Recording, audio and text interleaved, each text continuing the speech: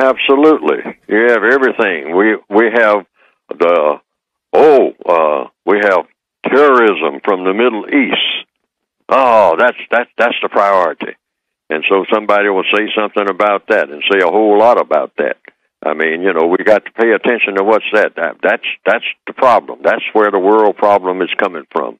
It's coming from this thing called the Middle East. Well, now, who invented the Middle East? Who invented the term?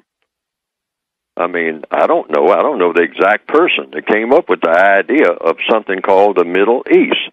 And then that becomes a focal point for every type of chaos and conflict for everybody to drop everything and pay attention to all the time. And then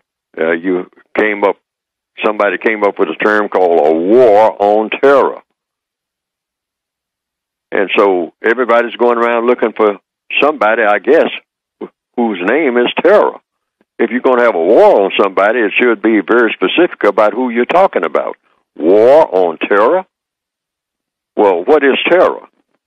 Well, according to everything that I have heard, terror is a state of a condition, a frightful condition. It's not a person.